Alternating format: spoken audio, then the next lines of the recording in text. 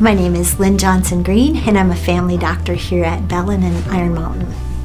I have always wanted to be a physician ever since I was a tiny girl. Life has a way of kind of taking you in different kinds of directions. Actually started out in human resources, and I was a human resources manager for 18 years or so, but the desire to take care of people was just getting stronger and stronger, and so eventually I took a leap of faith and decided to go to medical school, and just graduated about 5 years ago now. I enjoy first-time visits with the patient, and not just myself, but the nursing staff really goes over and above to try to make people feel welcome.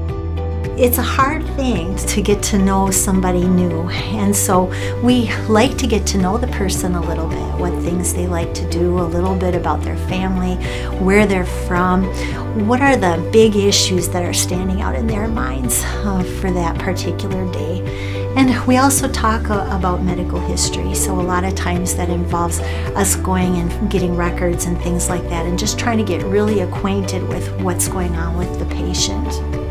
I expect my patients to be honest with me about things and to not be afraid to tell me anything in the whole world. That's really critical, just that trust factor that you build up.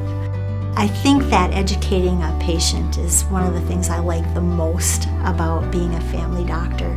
It's a chance to really help the patient see things from another angle, and it's also a very important time for me to understand where that patient is coming from. The more that a patient learns about what's going on with their bodies, it really gives them a chance to participate in their own care on a much different level.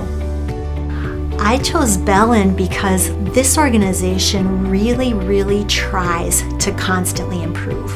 I think they care deeply about their patients, but they also care deeply about balance as far as staff, and in particular as far as the physicians. They, I think, do a really good job to try to help us as much as possible. With Bellin, it was just a different and a unique kind of approach.